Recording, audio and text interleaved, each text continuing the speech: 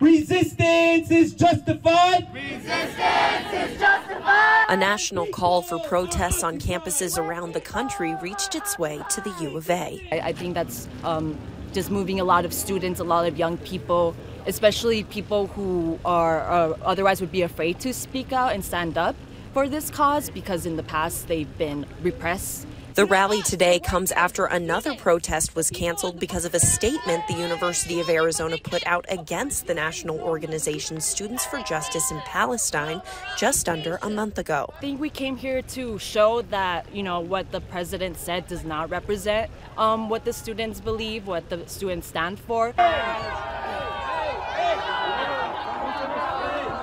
The war across the globe has created conflict back home, but the Tucson chapter of Jewish Voices for Peace says there's a middle ground. The fact is, the Israelis are not going anywhere, the Palestinians are not going anywhere. So it's not a question of being pro-Palestinian or pro-Israel.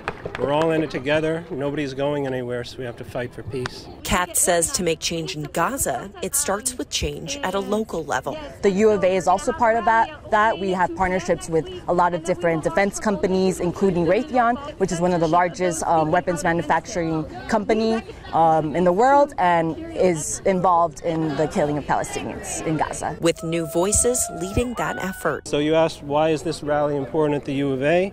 It's because we got a new generation coming up and hopefully we can do better.